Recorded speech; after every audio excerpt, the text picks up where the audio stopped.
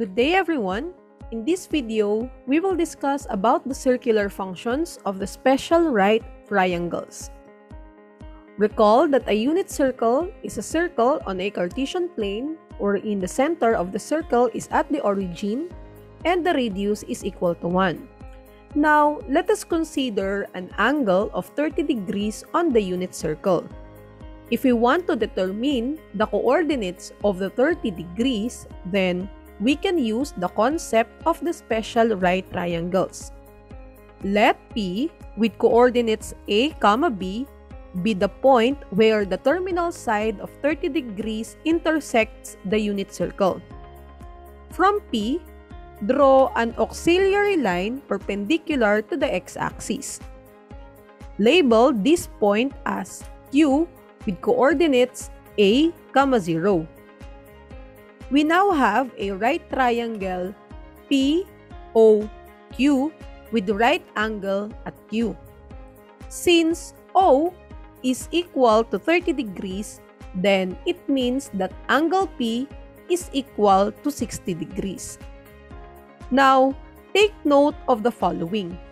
The length of the segment OP is equal to 1, where OP is the hypotenuse. The length of OQ is represented by A, and the length of segment PQ is represented by B. In geometry, we learned that if we have a 30, 60, 90 triangle, the length of the shortest side, which is B in this illustration, is 1/2 of the length of the hypotenuse. In the triangle POQ, the hypotenuse is 1. Thus, the shortest side B is equal to 1/2 of 1, which is equal to 1/2. By the Pythagorean Theorem, the length of the other side A can be solved as A squared plus B squared equals 1, wherein A and B are the sides of the right triangle and 1 is the hypotenuse. Now, by substitution, since B is equal to 1/2, we're gonna have A squared plus 1/2 squared is equal to 1. 1/2 squared is equal to 1/4. Then, subtracting it from 1, we're gonna have A squared is equal to 3/4. Solving for A by getting the square root of both sides, then A is equal to square root of 3/2. Therefore, the length of A is equal to square root of 3/2. Since this side is equal to the square root of 3/2, which actually represents x coordinate, and this side here is equal to 1/2, which represents the y coordinate, then we can say that the coordinates of 30 degrees is equal to square root of 3/2, 1/2. Since we now have determined the coordinates of the 30 degrees to be square root of 3/2, 1/2, then we can now solve for the value of its circular functions. Considering x is equal to square root of 3/2 and y is equal to 1/2, then sine 30 degrees is equal to 1/2, cosine 30 degrees is equal to the square root of 3/2, tangent 30 degrees is equal to 1/2 over square root of 3/2, which will be equal to 1 over square root of 3, and by rationalization, it will be equal to the square root of 3/3. Cosecant 30 degrees will be equal to 1 over 1/2, which is equal to 2. Secant 30 degrees is equal to 1 over square root of 3/2, which will be equal to 2 square root of 3/2 by rationalization. And finally, cotangent 30 degrees is equal to the square root of 3/2 over 1/2, which will be equal to the square root of 3. For the next angle, we now consider the 60 degrees. Just like what we did to the 30 degrees, considering a right triangle here, wherein our theta is 60 degrees. Since this is equal to 60 degrees, then this acute angle here will be equal to 30 degrees. This triangle is still a 30, 60, 90 right triangle. For this one, thus, the side opposite the 30 degrees, which is the shortest side, will still be equal to 1/2. By Pythagorean Theorem, the side opposite the 60 degrees will now become the side with measure that measures square root of 3 over 2. Therefore, from this figure, notice that this side is your 1/2, which is the x-coordinate, and this side, vertical side, which will be the y-coordinate, is square root of 3 over 2. Therefore, the coordinates of 60 degrees is equal to 1/2 square root of 3 over 2. Since we now have determined the coordinates of the 60-degree angle, then we can now find the values of its circular functions, given that x is equal to 1/2 and y is equal to square root of 3 over 2.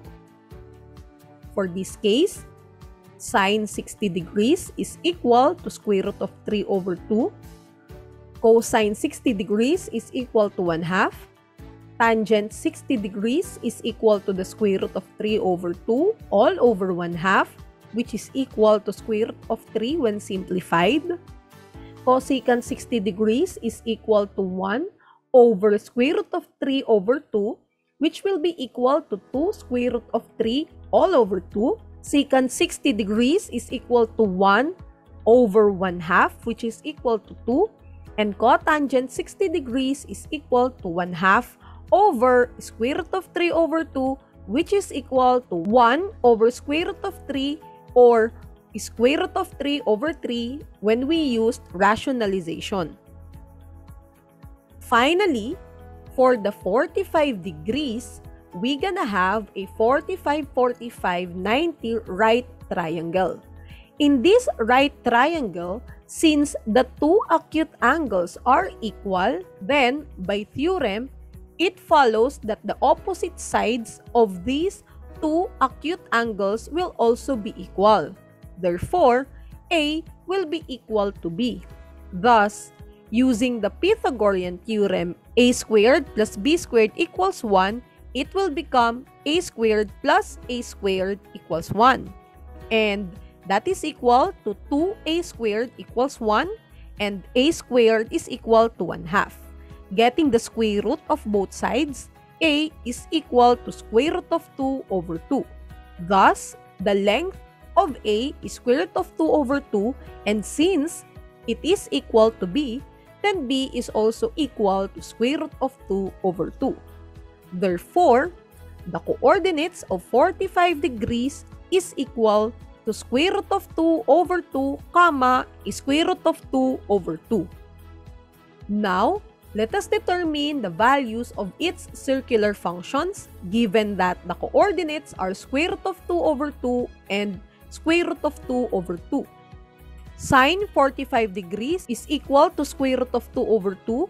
Cosine 45 degrees equals square root of 2 over 2. Tangent 45 degrees is equal to square root of 2 over 2 over square root of 2 over 2. Since the numerator is equal to the denominator, then tangent 45 is equal to 1. Cosecant 45 degrees is equal to 1 over square root of 2 over 2, which is equal to square root of 2 when simplified.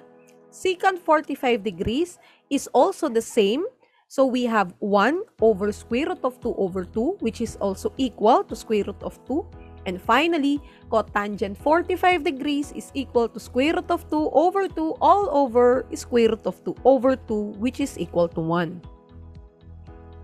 Now, let us use these values in solving or evaluating some expressions. For the first one, we have cosine 45 plus sine 45. From what we have learned, cosine 45 degrees is equal to square root of 2 over 2, and sine 45 degrees is equal to square root of 2 over 2. By substitution, we're gonna have square root of 2 over 2 plus square root of 2 over 2. When simplified, it will be equal to 2 square root of 2 over 2, and we can actually cancel 2 over 2, which is equal to 1. Hence, the value of the expression will be equal to square root of 2. For the second one, we have sine 30 degrees plus cosine 60 degrees all over tangent 45 degrees. Earlier, we have determined that sine 30 degrees is equal to 1/2, cosine 60 degrees is equal to 1/2, and tangent 45 degrees is equal to 1. Thus, by substitution, we will have 1/2 plus 1/2 all over 1. So 1/2 plus 1/2 is equal to 1, then divide it by 1, then the expression is equal to 1. Finally, for our last example, we have tangent pi over 4 plus secant pi over 3. Since the given angles are in radian measure, you can convert them into degrees. Pi over 4 is equal to 45 degrees, and pi over 3 is equal to 60 degrees. Therefore, tangent 45 degrees is equal to 1, and secant 60 degrees is equal to 2. Thus, by substitution, we will have 1 plus 2, which will be equal to 3. Hence, the expression has a value of 3. This is the summary diagram of all the coordinates of the special right triangles in a unit circle. Notice that the signs of the coordinates vary according to the location in quadrant of each angle. On the next video, we will be using this diagram in solving other circular functions. I hope that you have understood the lesson. For the next video, we will be discussing about evaluating circular functions. Thank you so much for listening, and see you on our next discussion.